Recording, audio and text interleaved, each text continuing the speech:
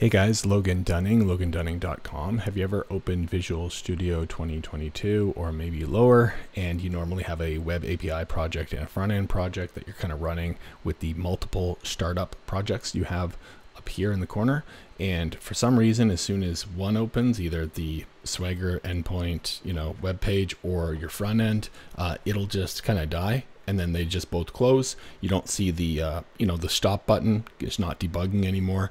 And when you look in the output window or the error list or the debug build order, you don't see anything.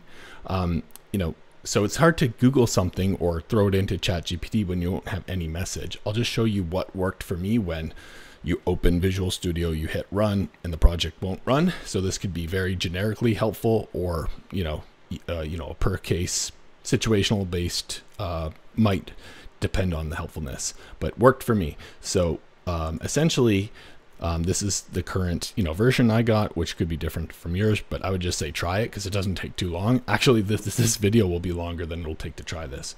So normally I have it stuck on Microsoft Edge, Edgeium, the Edge Chrome one, not your grandma's Edge or the previous version. I just prefer it, the debugging experience, to each their own, and it just wouldn't work. And I think one of the reasons is Bing or Microsoft pushed that whole update to Microsoft Edge that has the ChatGPT variant built in on the sidebar there. And then all of a sudden this morning it wouldn't work. So what I did is I have Google Chrome installed, but I don't know what this one is, right? Maybe that's just one that's added, whatever. When I hit this and I hit start, like nothing actually happens in terms of opening a web browser. So, nothing's happening. But then if I wanted to, I could go to, and then if I wanted to, I could just open up Edge, and there's the thing I was telling you about, but it could be related, maybe not. And I can just go to, whatever it's debugging on. This is the API, and the front end also works as well, but it doesn't crash it, right? Yeah, so that's basically it until they update it. If you use my Microsoft Edge, Edgeium, for debugging it and it just opens it and crashes, you can just change that and it'll work as expected.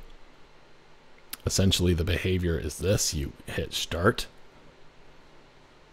and your two different console windows open.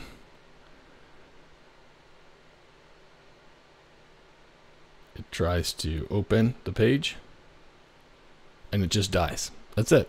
You don't even know. You look in the output, nothing, can't see anything. So yeah, that's a quick way until they fix that. Microsoft essentially just change it to whatever, it doesn't matter. And then you can use the browser of your choice by just typing in those URLs.